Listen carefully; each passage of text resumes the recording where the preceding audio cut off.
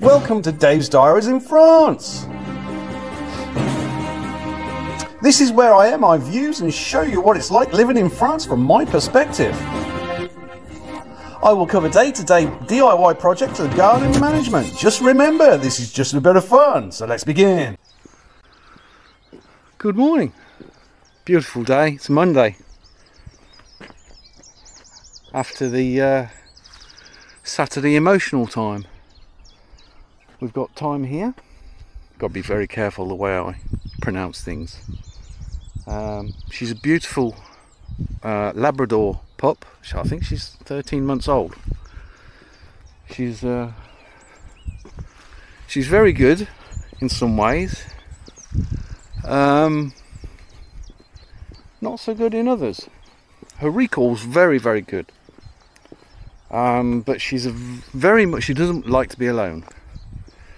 So this is going to be another experience for me. I'm going to have to... Time!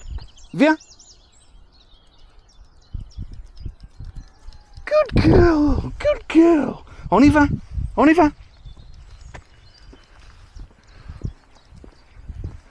So I've got to take her to our renovation project because she's already got herself out of the house. She has a tendency of opening doors. I've got it on video. My closed circuit TV. So it's it's interesting. But she's I think she loves the countryside. She's very much a towny dog. On this video I've been trying to diagnose and repair my Stiga piece of rubbish. Strimmer, multi-tool, whatever you want to call it. 3-in-1, yeah, Stiga rubbish. I think it wasn't cheap, but you know, it's bogging down. So I've changed the fuel filter. There's a video on it. Yeah, I'll have to fast forward it. I've changed the fuel filter, checked the exhaust to see if the arrestor membrane is clogged up. That's fine. There is no arrestor membrane. So that's all back together. I've changed the fuel, fired it up again. It sounds better, but it's still bogging down. And time, viens. See, she's really good on the recall.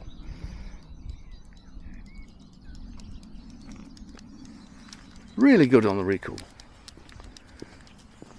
So yeah, I'm going to have to delve deeper, or just, because it's still under warranty, I think. I'll take it to the local Stiga dealership with the missus.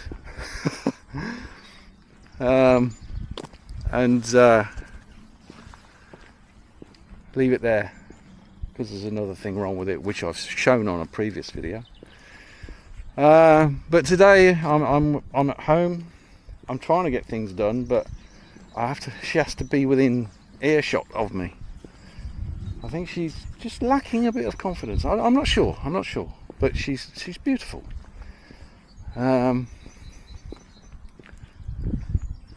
So there we have it. What else have I got to say? Well, I'll be filming this week because it's going to be interesting with this one, whether she is okay with me doing sanding and stuff like that. But we'll wait and see. Anyway, it's just a little vid. 305 subscribers. Fantastic. Over the moon. Blown away. Blown away. If you like these my videos, give me a like. Please give me a like. Subscribe if you want to. Doesn't cost anything. And let me know what you'd like to see more of. Comment. Good or bad, I don't care. Bit of fun at the end of the day, as per my intro. So you can watch this me mucking around with a Stiga, if you like, but it's nothing much today, and hopefully I'll catch you in the week.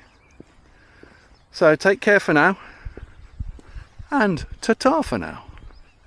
Dave signing off.